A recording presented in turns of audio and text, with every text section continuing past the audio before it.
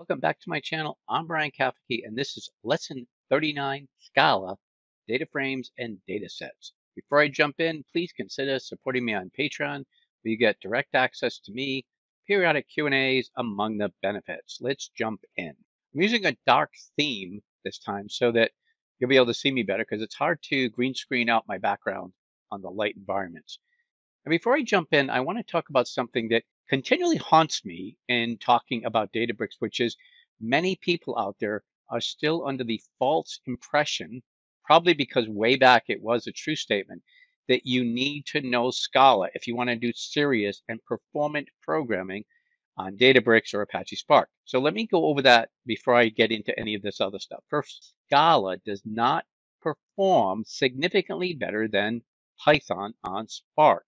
It's really important to get that through your mind, because I still get people who insist that they need to do Scala to get good performance. Now I can go way back into the Wayback Machine and talk about RDDs and things like that that may have had a pretty good justification for using Scala over PySpark, but that has really gone away over time. We generally don't use RDDs anymore, and we use something called Dataframes and Datasets, which I'm going to talk about. So the point I really need to focus here is you don't need to learn Scala, okay? If you're thinking, oh my God, I got to go back and learn Scala, this is going to be hard, you don't. I once actually posted not that long ago on LinkedIn and said this very thing: you don't need to learn Scala on Spark. PySpark performs pretty much equally with Scala when it comes to, doing the typical data science and data engineering workloads. And I had someone from Databricks post back and saying, you're absolutely right. PySpark is the way to go. It's great or whatever. You don't need to learn this. Not that you shouldn't. If you use Scala, you like it, you want to use it, it's great. But you don't need to for good performance anymore. So please, if you're sitting there thinking, I want to become a data engineer and I want to use Databricks and all this, and you keep putting in your mind you need to use Scala, please stop it. I won't say it's equal for a couple of reasons. One is different languages and libraries could have slight differences. So I can't say that in some cases Scala won't perform better. Also, Scala as a language is closer to what would be called a compiled language, right? It uses the Java virtual machine. And so it's very similar to Java. And it has static data typing. So it supports specific data typing as opposed to Python's dynamic data typing, which can, depending on what you're doing, improve performance. So you may get some, but I would say marginal benefits of using Scala in some workloads, but generally speaking, it's going to be about equal. So when should I consider using Scala, Brian?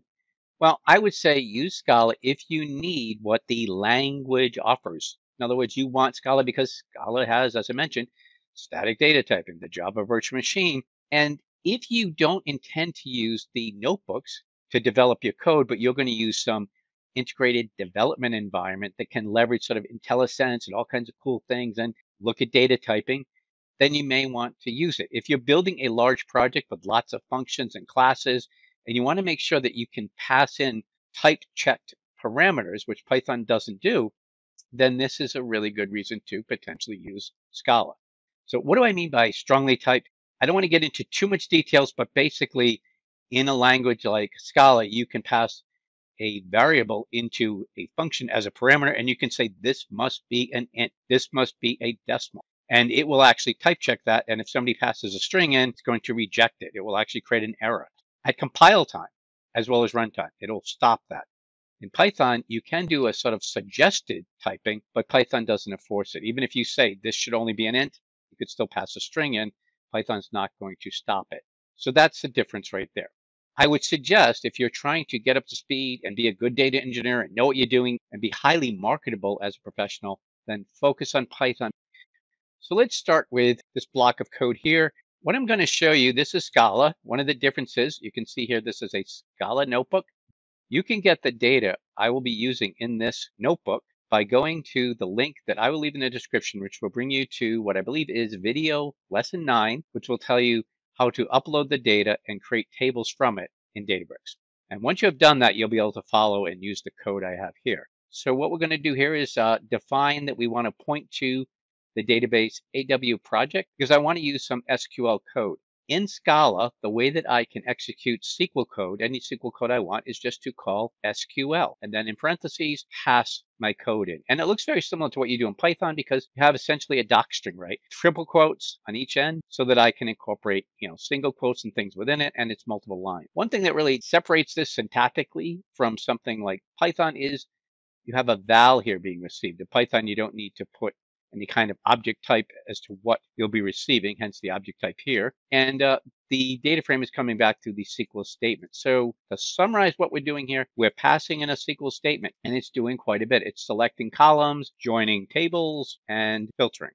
And it will run that query and return the results to this object, SSDF sales region. My naming prefix SSDF means it's a Scala Spark data frame, and then the underscore separates it from like what is it in there, and this is sales region data. So let's run this code. And I had run it before. If you saw a little bit of stuff in the underneath there, you'll see that. And you can see it gives the types here. And I want to call your attention to the fact that you can see here, it says that this is a Spark SQL data frame. And just a quick reference there, I don't focus a lot on this, but the SQL and the data frame object classes and everything are all kind of commingled. They're all really part of the SQL support in Databricks. And if I want to display that data frame, I can take the data frame object and I can use the display function. One thing we can also do is do the print schema method. So I can take this data frame and use the print schema method to kind of get a look at the column and data types if I need to go back to that. If I want to just see a couple of rows, not getting any kind of visually pleasing output, I can say show to. And if I want to use the SQL-like functions, which really are using SQL under the covers, I can use the select method and pass through the columns I want like this, and then just do a show at the end. And I'll get a display like this, which is pretty good. I can also persist the data frame. I'm going to show you two different ways I can do this. If I know the data frame does not exist, I can simply take the data frame name, say write, format, in this case we're using Parquet, and then write out the file, which is going to be sales region .parquet. Now I'm getting an error on that because I did this earlier, but if I hadn't created this already, it would just put it out there. To override that and say, yeah, I know it's there, I'm going to say .mode overwrite, here, save mode overwrite, and that will replace the data frame that's already there. We can prove that by using the magic %fs and then ls to list files, and you can see it here, the sales region. So let's look at this a little bit further. Here I'm going to create a new value, val, and this is going to be a data frame coming back. And I'm going to take the data frame SSDF sales region, and this time just select two columns I want, the sales amount and the sales territory region column. And now that returned, as we can see, a Spark data frame. What I want to do though is create a local data frame, not something you generally want to do, but maybe you need to bring some data locally. The point here is to take what I did before, right? Sales region select, pull some columns back, but this time add the collect method at the end. That's going to force Spark. It's going to tell Spark, collect all the data frame data from all the nodes and return it back to LSDF, local Scala data frame. And there it is. You can kind of see it didn't display very pretty because it's just collecting all the data as it is. But we can wrap up a local data frame with the display, so it's a little bit easier to look at and to manipulate.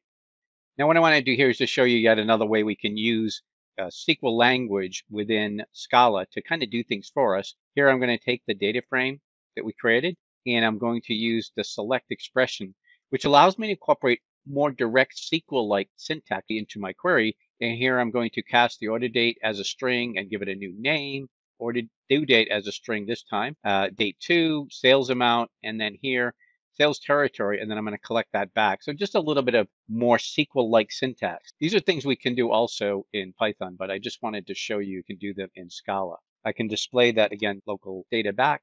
Kind of a little more, again, on this sort of leveraging the SQL functionality we have, because that's very performant and it has a lot of functionality for us. We can go in here, and what I want to do is I'm just going to bring in the Spark SQL functions. We're going to use the SQL library function and pass in select the asterisk from dim customer to return customer info. And what I want to do here is show you yet more of this kind of syntax. So I'm just going to say, okay, take my sales data frame and I want to filter it where sales amount is greater than 300. Then I want you to join the SSDF customer info to the SSDF sales region, where SSDF customer info is equal to the customer key. And now I can do a grouping by the house owner flag, SS customer info gender, and I can also do an aggregation, the average sales amount here. So let's take a look at this again. I'm doing a lot of very SQL-like functionality by using methods instead of just passing direct SQL. And what's interesting is I'm able to use SQL-like functions directly on Dataframe. This is kind of handy. I can say, again, my sales region, but I'm going to do a filter. I can do a join to another table, matching up on the keys that should be matched. You can see here in the syntax. Bear in mind this equal functionality, triple equal statement. It's a strange expression. So again, you need to know your Scala syntax. Make sure you don't veer away from that, and you get this output. One thing Scala offers that's different from other languages on Spark is that you can not only create our good old data frames, which are supported by R and Python, but you can also create something called a data set, which is only supported by Scala. What's the difference between the two? They sound a lot better than they are, actually, because data sets to me sound like they would perform much better than data frames because data sets are strongly typed. Well, let me show you what I mean. We're going to create a class, which is the sales schema, which is just what it sounds like. We're going to describe a row of data coming back. And we're going to say the sales amount coming back is a double data type, right? Double, it's decimal, numeric, and the sales territory key is a string. So we want it to know, not dynamically let anything go in. We're telling it what must go in this data. And here we're going to define that as an encoder. We're going to say org Apache Spark. Notice we're bringing all this in encoders. We're going to pass that sales schema in. How do we use that, Brian? Well, once we have this object encoder created, we're going to use it to translate what we have in our data frame SSDF underscore sales in territory or ter into SSDS. No, it's not DF, DS, data set. And let's take a look at what we get when we do that. Now, it's not totally clear because a lot of times, Databricks is pretty good about showing you, oh, I see this is really an int. It really identifies what's in the columns anyway. But the difference here is that when we see this double and the string, it's enforced. It must be this. And the engine will always rely on the idea that what is in that column is a double and it's a string and whatever else we define to be part of that schema. And so we have strongly typed data, a strongly typed data set. Now, again, if I really needed to say pass it around and do work on it where that strong data typing is essential to what I'm doing, then there may be some reason to use Scala and use data sets to do things. Strangely, to me, it seems a little strange, but actually the way Databricks has defined things, the way Spark works, it doesn't really perform better using data sets. In fact, from what I've seen, it may perform slightly worse. Go figure. Now, an interesting thing when you talk about data sets is that a data frame is really a data set row. So if we take SSDF, we're going back to our original data frame, and I say, I want to convert SSDF sales region. I want to just take that and convert it into a data set. I can do it by basically casting a data set row here and pulling this out. And if I do that, then I will have a data set. So let's take a look at this. Look here, you see that it says data set. So it has that data set, but it identifies it as a row. And then if I, again, use this to a display, I can display the data in there. And now I'm getting all kinds of stuff. A nice feature of doing it this way is I don't have to go out and break out all the data types, but it knows what all the different data types are. Okay. Databricks display function will work on Scala data frames, Scala data sets, and local data frames, which is kind of handy. What if we wanted to load a file into a data set versus a data frame? First, we need to bring in our class, the schema that's going to hold the data. So here we have it here. And we're telling it what to define these as. But now we can say val SSDS sales territory 2, ter 2. I'm going to use SQL or SQL context read parquet, pass in the path to the file. Then I'm just selecting the columns because actually in that file there may be more than I want. So I'm just selecting what I want. And I can say as schema as we saw before. And then I'll just show a couple of rows. And that's what you get. Finally, before I exit this riveting video, I want to point out that you can use a couple of metadata. There may be more, I'm just giving you a smattering of some of the things. But I can say, here's a data set. Tell me what columns are in that, and you'll get that. You can use print schema just as we can with Dataframes, so you get a breakdown of what's in there. And we can use explain. What the explain does is it goes back and says, when I go to build this data set, what are all the steps that I need to do? And you can see the logical and physical plans in here, the logical plan being shown, the physical plan. So it's giving you that analysis. For those DBAs out there, this is the explain plan that they always love to play around with in those worlds. So wrapping up, we talked about Scala's misconception, and I hope you remember you don't need to learn Scala. So if you talk to somebody, and ironically, people who've worked with Spark sometimes for years, I think they tend to be the ones that are caught up in the way Spark used to be 5, 6 years ago, and like, oh no, you need to use Scala. And maybe they just went through a lot of suffering, so they don't want to give it up. But you can tell them, I don't care if you're new or not, say, nope, that's not true. You do not need to know Scala to be a very good data engineer and data scientist on Databricks. You don't need it. You can use PySpark just fine. And you can use R for that matter as well. We've talked about data frames and data sets. When we talked about data frames, I showed you different examples of how to create data frames and manipulate them. And generally, I focused on using SQL because it was easy to get data in there. But you could read it from files or do anything you want and create data frames just like we did in Python. Data sets are rather interesting. Data sets make use of the fact that Scala is built on Java, which is a strongly typed language, using strict typing, as they say. And the strict typing means that you can tell it that instead of a data frame, which is really dynamically typed, a data set is strongly typed, meaning it says this is an int, and it darn well better be an int, and this column is a decimal. So it's enforcing the types, which is really something that's inherent in the language and maybe a reason to use it in certain cases. That's it for this time. I hope you like this. Please like, share, subscribe, leave your questions in the comments. And other than that, look forward to talking to you next time. And remember, I'm pulling for you. We're all in this together. Thank you.